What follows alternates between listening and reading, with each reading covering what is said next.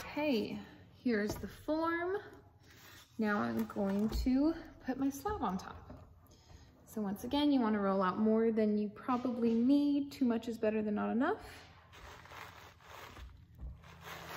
And I'm gonna lay this. Laying that on top. Pressing it down.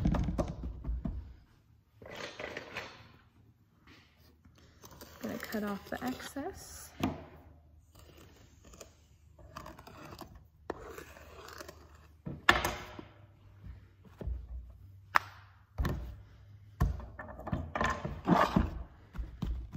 Okay, so right now it just looks like a hump, but you can see a little bit of where I've raised certain parts and then kept other parts not raised. So I'm just gonna keep using my hands to work the clay onto the form.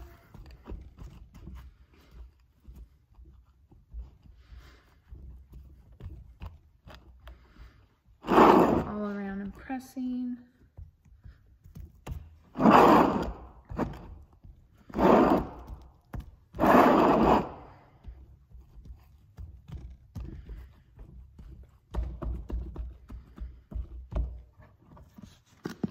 Okay, and it's on the form.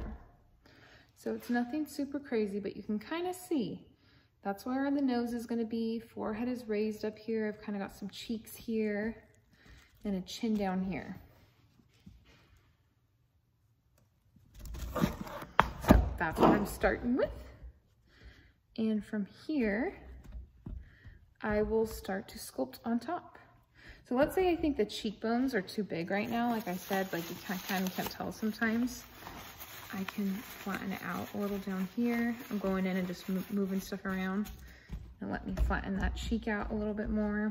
So if you need to, you can fix your form a little bit.